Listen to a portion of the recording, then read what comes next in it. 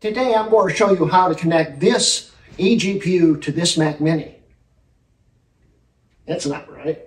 To this 2013 Mac Pro. Let's go.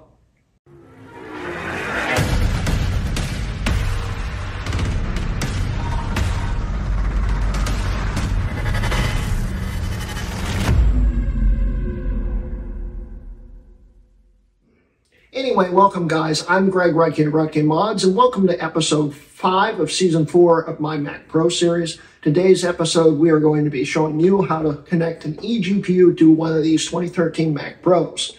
And right now we have my Vega 56 here. This will work up to this card and I think one other one. The instruction sets for the drivers don't exist on this CPU. So newer cards don't work, but older cards do. And I'll put a list of the cards that don't work in the description below. But a Vega 56 definitely does work. In fact, I've tested this on here before, but I've since wiped this thing and have to do it all over again. So I'm going to show you how to do it and how to get it to work properly. So yeah, let's get to it. Okay guys, so let's start with what you're going to actually need. Of course, you'll need your 2013 Mac Pro. You'll need a compatible GPU in a compatible Thunderbolt enclosure here. This one is a Razer Core X, and it is Thunderbolt 3. Now, they did make some Thunderbolt 2 enclosures. You could use those, or you could use a Thunderbolt 3 enclosure. As long as it's compatible with the patcher, it will work. But if you're using a Thunderbolt 3, you'll need a Thunderbolt cable and a Thunderbolt 2 to 3 adapter. So after you get all that, you of course will also need a monitor, but you already have a Mac Pro, so of course you have a monitor. And once everything's set up, you can just switch to this. You can even just use one cable unless your monitor supports 2 displays. Then you could run both, which would be pretty neat. So yeah. So before we hook everything up, let's quickly talk about the Thunderbolt ports. There's 3 different controllers, one per every 2 sets. So there's 1, 2, 3 controllers. And the biggest one with the most bandwidth for a graphics card is supposedly port number 6. So if you plug it into there, that's where you want to have it plugged in. So right now we have the Mac Pro plugged directly into the monitor here. And we're going to set up, but this is what everything should look like when it is hooked up. So cool. So yeah guys, by any chance does this look familiar? Yes, this is my 23-inch cinema display from season 1, 2, 3. It's been in like every season. And yes, I still have it, and yes, it still works flawlessly. And this is the original display I had on my 1,1 Mac Pro. And it's going to continue being on my future Mac Pros probably because it's still a good display. But anyway guys, I want to talk to you about why you would want to do this, and that's really simple. Better rendering, better gaming capabilities. But how you do that is the next thing. And what I want to talk to you about is actually what you need to do it. You'll need the patches for it, of course.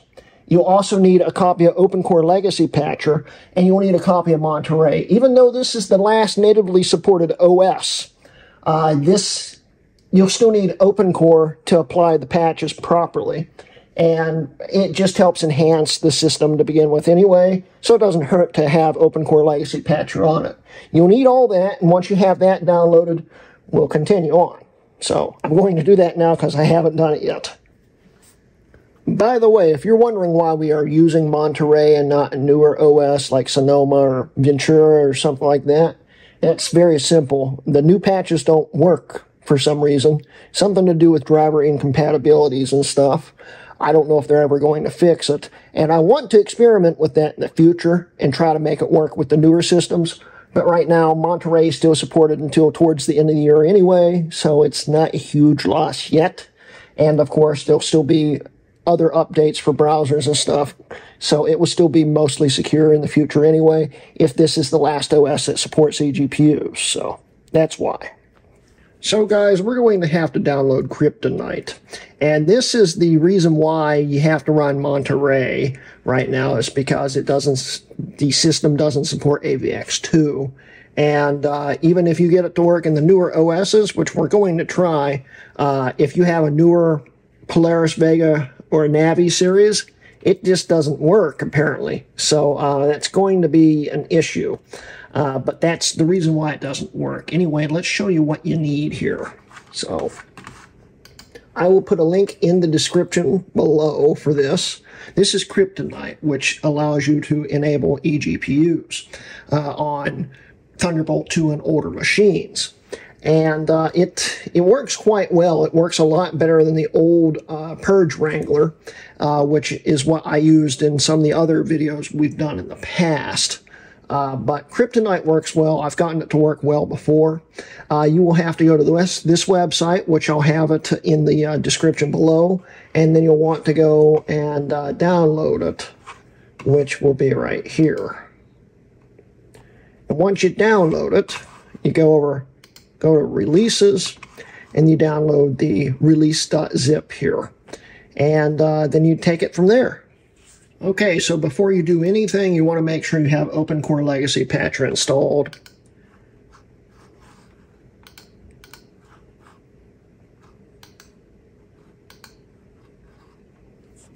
Once that's installed, you'll want to reboot the system and make sure the menu pops up. Alright guys, so what you're going to want to do is to make sure that your boot menu works on your OpenCore and everything's working properly. So you hold in the Option key when it restarts. You hit EFI boot, and then you boot into it, and now we're in OpenCore. Alright, so here's the installation guide on how you set up Kryptonite. And before you even begin, you might want to review the compatibility, but I already know this works. I've tried it before. It works fine. So we're going to follow these instructions, and it should, in theory, just work. I hope. So, let's see here. You're going to have to follow all these, but first things first, you will have to boot your EFI partition. So what we're going to do is go over to Terminal. So I want to have full support on this thing. So we're going to go into full administrator mode by typing in sudo bash. Typing in our password. And now we're fully in. And we're going to want to mount our EFI partition. So, and our EFI partition is on disk 0S1, which means we need to type in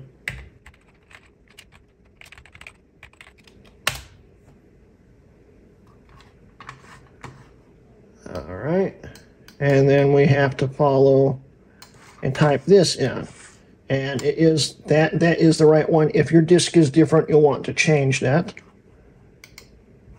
I didn't copy it.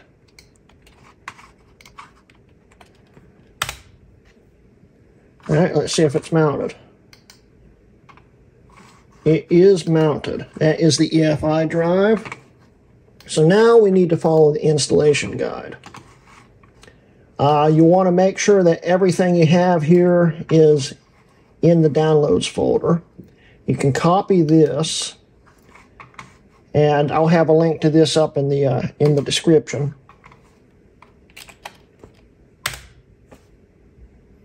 Detecting hardware. If you are using OpenCore for any other purchases, blah blah blah, press yes. Otherwise, yes, we do want it. So hit yes. Drag and drop your OpenCore disk here. Enter. Enter. Do you want to emit logs for testing? Use debug resources. We don't need them. Are using an NVIDIA GPU? No. It's read everything. Make sure everything's right here. Yes. Okay. That's everything we need to do, apparently. It's been a while since I've done this, so I don't know if it's going to work. Let's find out. So we will close out terminal here, and we will restart the system. It does indeed show up in the corner of the screen. That's a good sign about this Mac. It's only reading the main screen right now, but we go system information.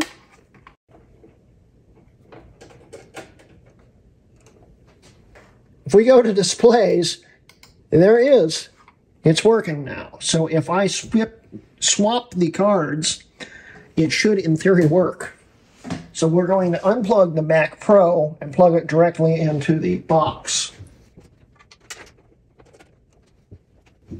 We're plugged directly into the box. So now if we go back to Vega 56, it worked. So yeah, that's all that we need to do to set up the eGPU. In next episode, we're going to test it and see how it works. But I just wanted to film this video right now so you guys know what to do. So let's finish up the video. So yeah, guys, that is how you get an eGPU to work on this 2013 Mac Pro. And it works very well, as you can see here. This is doing over 90 frames per second. And staying fairly cool back here. This is doing basically nothing. So that's pretty cool. And yeah, that's an eGPU on a 2013 Mac Pro. I'd like to do some benchmark tests and stuff and try to actually see how this performs in a future video. And I'd also like to try in a newer OS, even though they say it won't work. There's been a lot of patches since the last update for Kryptonite, which was in 2022, and it may work now with the new versions, so I don't know. We'll find out, and that would be very interesting to see if it actually does work. If not, I mean, Monterey is still a decent OS. I mean, it's still modern. It's still getting software updates until towards the end of the year, so it's not a huge loss quite yet. But, you know, point is to get this as newest OS possible. And that's been kind of a problem because the CPU support and all that stuff. It's, yeah. But anyway, that's the end of today's video. I hope you enjoyed today's video. And don't forget, I do have a Patreon and memberships if you'd like to join. There'll be a link down below, and et cetera, et cetera. You know the drill by now. But yeah, that's the end of today's video. And this has been a Hrutkay Mods video.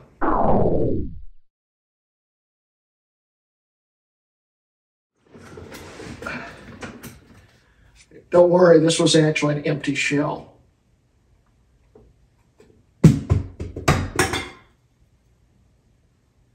That came from. Okay, guys, so let's start with what you're going to actually need. You're going to need... So yeah, guys, does this by any chance look familiar? Yes, this is my 23-inch cinema display. What we're going to do is go over to Terminal.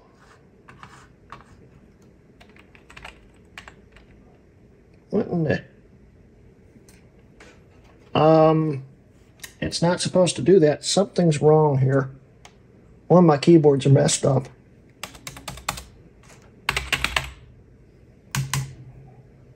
Okay, it stopped. Yeah. So I want to have full... What the hell? Let's reopen it. We go System Information. It will act really slow and old and not load anything. System Information, it's still not doing anything. Yeah. I hate this series. System Information.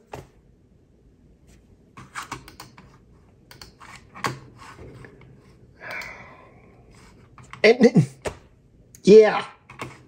Okay. If we go to displays, there it is. It's working now.